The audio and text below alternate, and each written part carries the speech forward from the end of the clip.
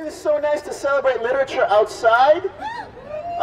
Nuestra Palabra, Latino Writers Having to Say, we've been doing this 14 years in Houston, Texas.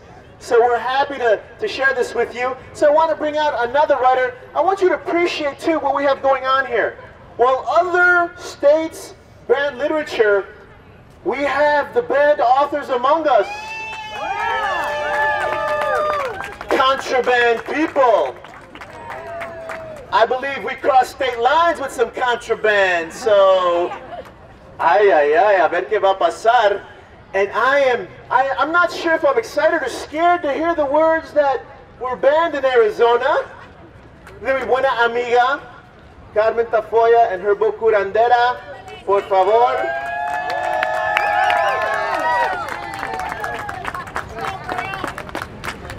Oyes, un abrazo a todos aquí, because you are doing the work of democracy. You are doing the work that this country was supposedly built on.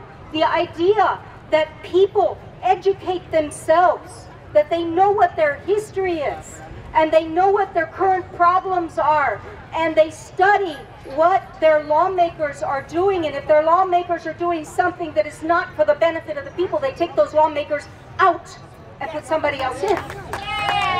You are educating yourself about current issues today. You know, when they first banned this book, I pulled it off my shelf again. I mean, it was published 30 years ago. I didn't know, maybe I put something really bad in there, you know. I went back, I read it again. Híjole, ¿qué me hicieron? And I read the whole thing. You know what it talked about? It talked about peace. It talked about ending wars. It talked about being proud of who we are as human beings, all of us, of our culture. It talked about the fact that San Antonio's history didn't start with that building there. That San Antonio's history started maybe about 3,000 years before then, maybe more.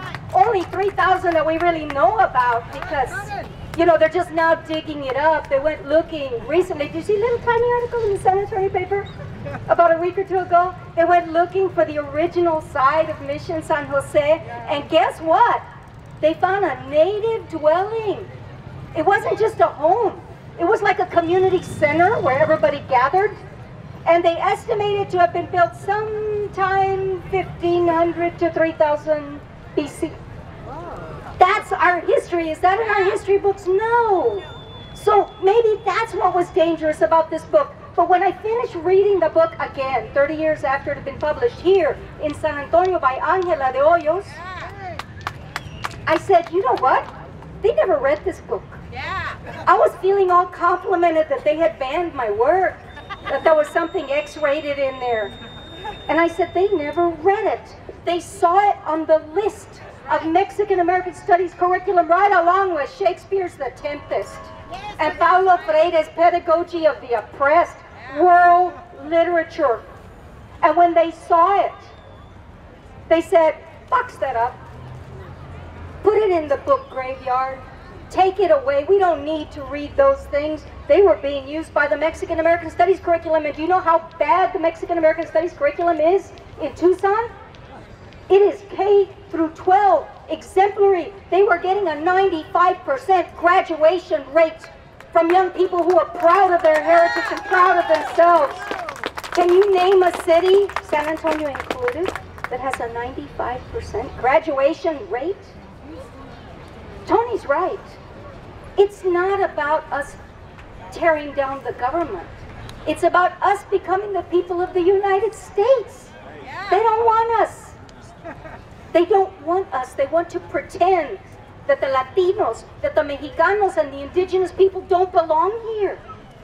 They want to pretend that the United States history begins when the Europeans arrived. That is racist.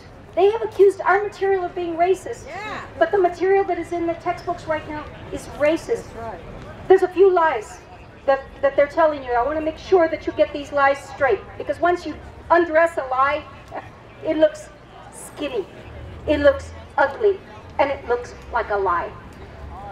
One of the lies they're telling you is that the state of Arizona has banned ethnic studies in the schools. The state of Arizona has not banned ethnic studies. It has only banned ethnic studies that deals with peoples they don't want to be part of their history. It is okay to talk about the Puritans, who are an ethnic group. It is okay to talk about the early Anglo-American settlers, who are an ethnic group. It is okay to discuss the values of the dominant culture. It is okay to study ethnic studies in Arizona, as long as the ethnic studies are not our ethnicity. They're not about Chicanos. They're not about Latinos. They're not about indigenous peoples, because Arizona is full of Chicanos, Latinos, and indigenous peoples, and therefore we become a very scary looking prospect. They think maybe they could wipe us all away, and Arizona would look a lot, what, whiter? Yeah? Nicer? Smarter? No. But it is a lie. Another lie they're saying right now is that they didn't ban the books. We didn't ban the books. They're not in the classroom anymore, okay? They're not in the classroom. They're someplace else. You can go to the library and check them out. Do you know how many copies their library has of this book? One book. Some libraries, some high schools. Do you know how many copies they have of these books? Sometimes none. I know the educators of Arizona. I worked with them in the 1980s. Right after this book was published, we moved to California and then to Arizona. And while I was in Arizona, I was talking to the teachers. And I know what exceptional people they were. I know how hard they worked to get Mexican American studies into their curriculum. I know what kind of professionals they are by the successes they've had with educated, contributing young high school graduates. May we all be so fortunate as to have that kind of an education that makes us proud of our heritage, where we come from, who we are. Thank you all.